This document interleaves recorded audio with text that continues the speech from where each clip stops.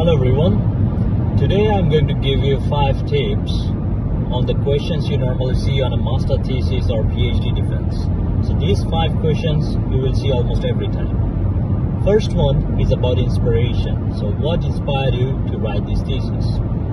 Second one is about novel contribution. So what are the main findings of your study, or it could be in different terms which are different from other past studies. Okay. Third one, what could you do differently? Related to the third one, the fourth one is, if you do things differently, for example, if you choose a different method, or if you increase your sample size or interview sample, are the results going to be different?